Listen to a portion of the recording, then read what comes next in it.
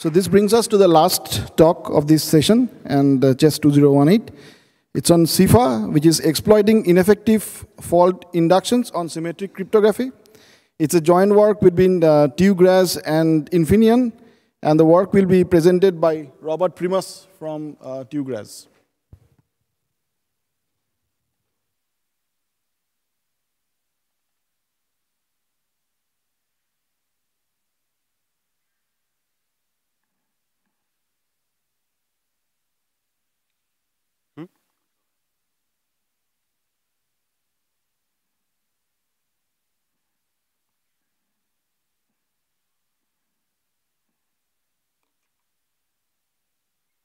Okay, hello everyone. Thanks for the introduction. As already mentioned, I'm going to talk about SIFA, exploiting ineffective fault inductions on symmetric cryptography. And I would like to start this talk with a quick outlook. So what I'm going to present is some kind of new fault attack that are quite hard to prevent in a sense that they defy both detection and effective countermeasures. And as a matter of fact, they also can cope with mask implementations. However, this is actually covered in a follow-up work, which is why I'm not really going to cover it in this talk. They're also quite versatile in a sense that they allow an attacker to induce faults at many different locations during the computation of some kind of cryptographic function. And it even works with quite a lot of different types of faults. It's even applicable to quite a large variety of symmetric schemes. And as we will see, we've evaluated this kind of fault attacks on quite a variety of different platforms to basically prove that they are actually relevant in practice. So I would like to start with a quick introduction to fault attacks and especially countermeasures against fault attacks. So what are you doing on fault attack? Well, basically, you have some kind of cryptographic implementation that you want to attack. And usually what you want to do as a first step is you want to be able to get some kind of physical access such that you can set, for example, plain texts and observe ciphertexts. Then you want to induce some kind of fault into the computation such that you can observe a possibly partially or completely erroneous ciphertext. And then what you usually do is you collect also a correct ciphertext corresponding to the same plaintext and determine parts of the key by doing a guess on a subkey and performing some kind of verification based on this pair of a faulty and the correct ciphertext. Now, of course, this goes under the name differential fault attack and is known quite well in the community. Now, usually, we don't only consider attacks, but also countermeasures. So how do you prevent yourself against such attacks? Well, the first and probably also quite effective countermeasure would be to use some kind of redundancy to ensure that faults do not really affect the computation. So what you could do, for example, is instead of computing your cryptographic implementation once, you could compute it twice, and at the very end, simply compare the two outputs such that you only release it if actually both computations match up. By doing so, you can prevent yourself against attackers that just induce a single fault in the computation.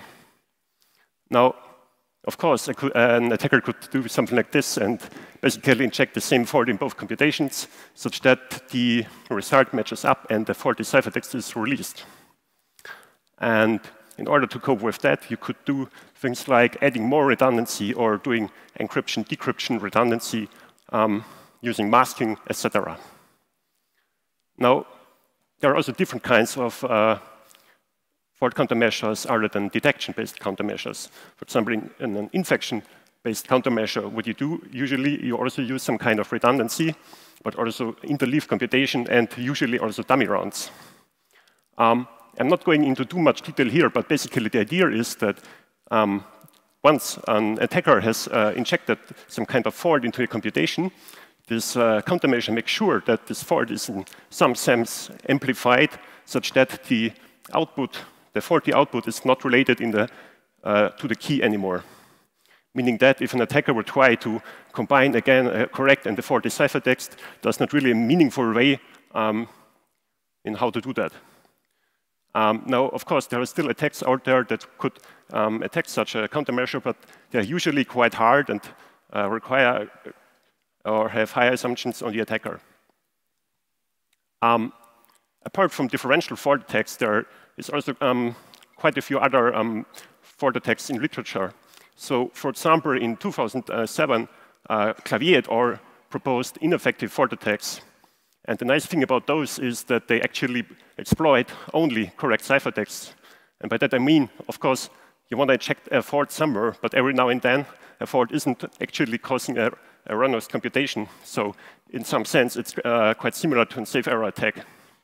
The problem with this attack is that it usually requires precise faults, and the effect of a fault has to be known by the attacker, which is not really always the case in a practical scenario. A quite different approach would be to use statistical fault analysis, as proposed by Fu et al. In 2013. Here, the nice thing about this attack is that it works with basically any type of fault, even if the attacker doesn't even know how this fault affects the computation. The problem here is, however, that this attack can be mitigated quite easily by using, for example, the detection or infection-based countermeasure that I've presented just before. So our idea was, can we somehow combine these two approaches such that we come up with a new kind of fault attack that has these both cool properties that we solely rely on the exploitation of correct ciphertext and still can work with quite a lot of different faults, even if we do not even know what they are doing. So in order to explain how this statistical ineffective fault attack works, I want to stick to an example on AES. So what we can see here on the right is just the last 3 rounds of AES. And one of the observations that we want to make here is that the distribution of state bytes, for example, in round 9, over the course of multiple encryptions is uniformly distributed.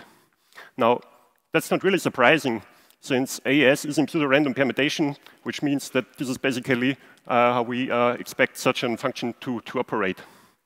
Now, what we want to do is now we want to induce a fault somewhere between mixed columns in round 8 and 9. And the goal of this fault injection is to cause some kind of non-biased, non-uniform distribution in some parts of this AES state, for example, as illustrated here. And in order to do that, you have actually quite a lot of choices. You can work with staggered faults, random faults, instruction skips, bit flips, and even when it comes to the granularity of the fault, you can target a single bit, a whole byte, or even a couple of bytes. So the effect could really be like something like this, or like that, or like that. So you do not really care as an attacker, as long as there is some kind of non-uniform distribution. Now, as I mentioned before, we want to achieve a fault attack that actually works even in the presence of fault countermeasures, meaning that an attacker does not really get to see any faulty output.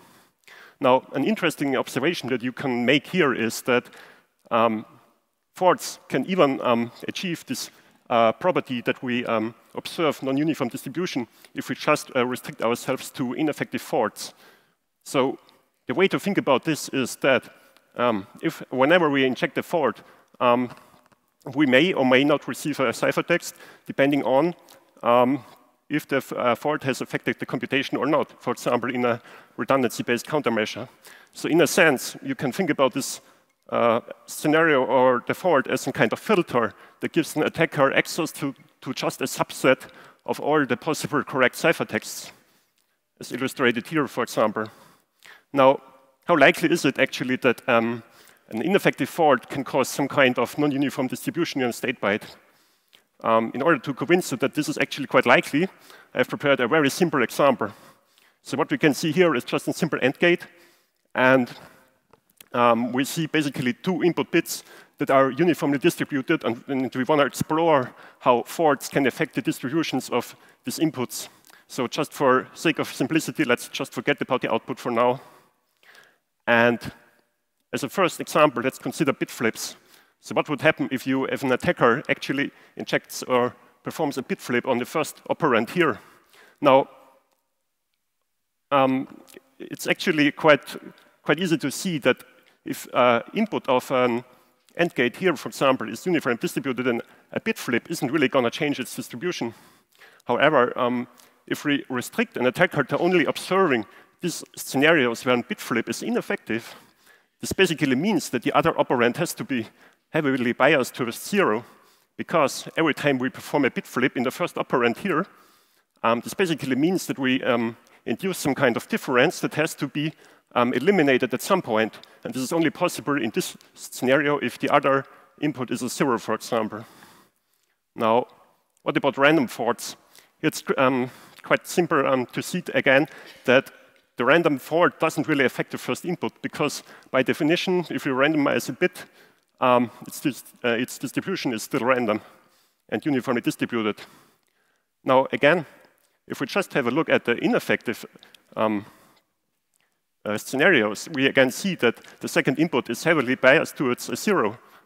And the reason for that is simply that a random fault is nothing other than just a bit flip that occurs just in 50% of the cases, meaning that in a couple of cases, we need a 0 to compensate this difference that we have introduced, and in the other cases, we do not.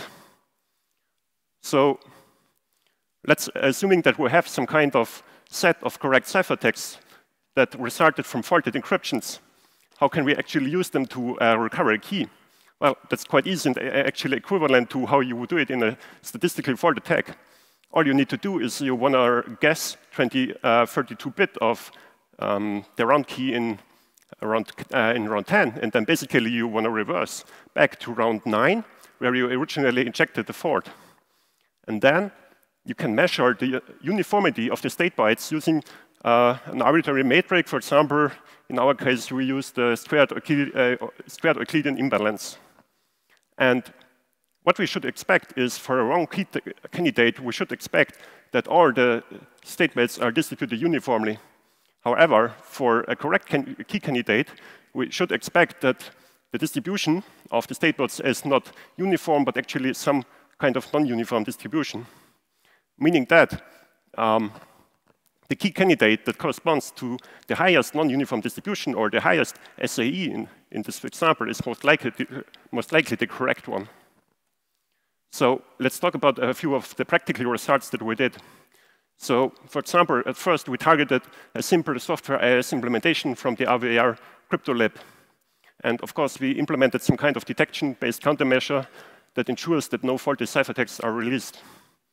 So we injected faults via clock glitches in round 9, and basically we observed that after about 1,300 faulted encryptions, we received about 5 correct ciphertexts.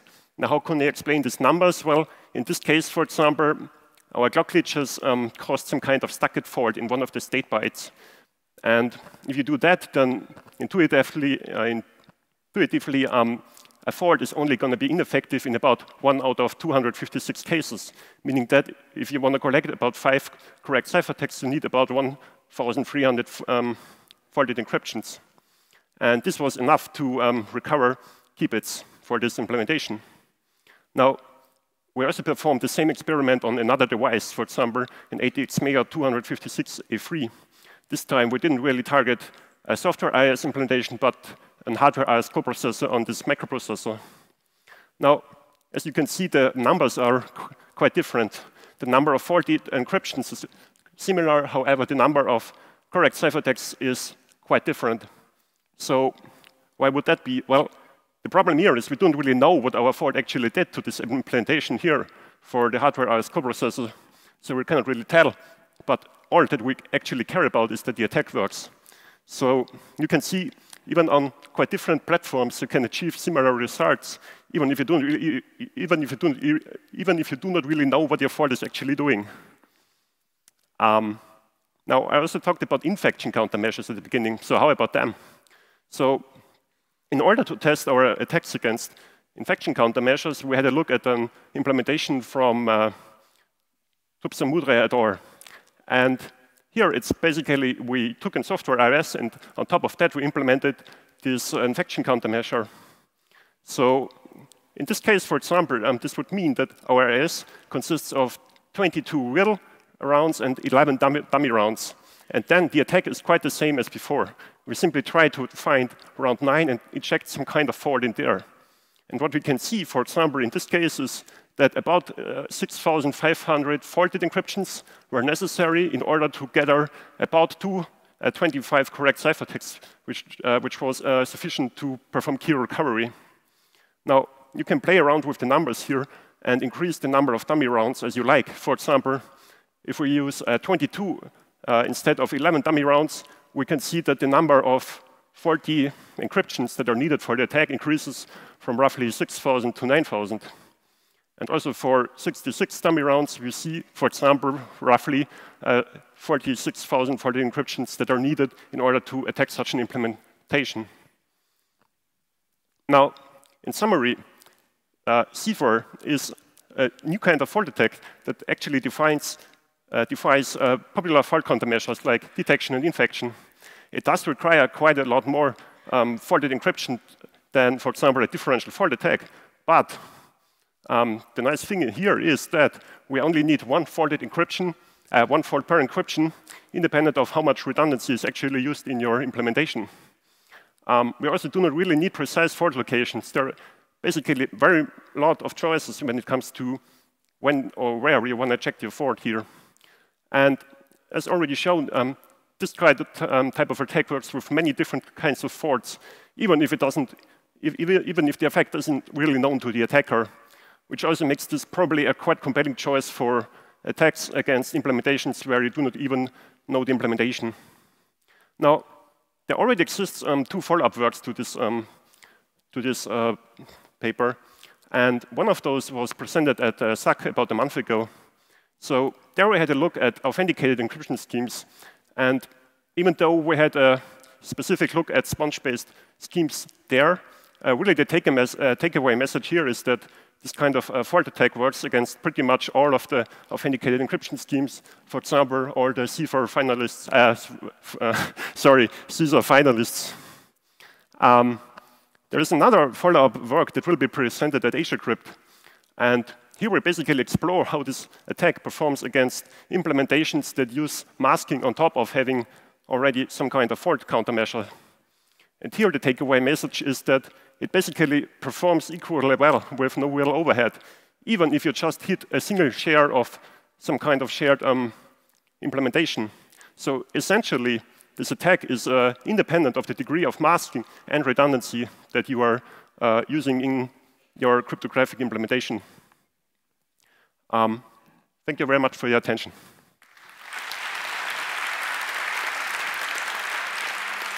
So for the sake of time, we'll just take one question.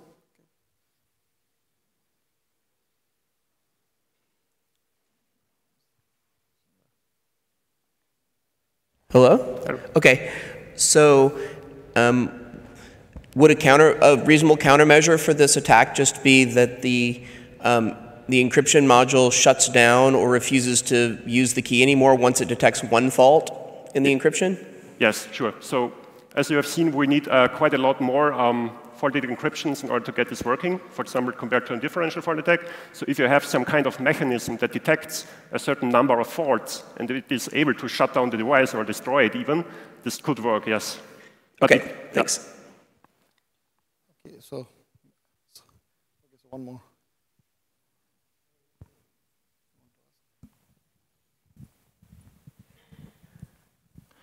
The differential fault attack that you showed in the probably slide number 3, does it work for non-deterministic encryption schemas? Sorry, for what? Does it work for non-deterministic encryption schemes? I'm not sure, actually. Like so when you encrypt like the ciphertext? Encryptions with randomization. Right? Encryption with randomization, like non-deterministic, it means when you encrypt the same plain text, like multiple times, you get different ciphertext like each time. Like a CBC. Oh, you mean if differential fault attack works there, or if SIFA works there? It's the same plain text. If you encrypt it like twice, you get different ciphertext. Yeah. So this attack also works in this case? Yeah, sure, sure. Okay. For example, if you look at the results here against authenticated encryption, of course, some of them are nonce-based, and there you basically have to have this property that, you know, not plain text is never encrypted to the same ciphertext. Yeah. Okay. So okay. sure. Thank you. So this is a ciphertext only attack. Yeah. So let's thank the speaker for the sake of time.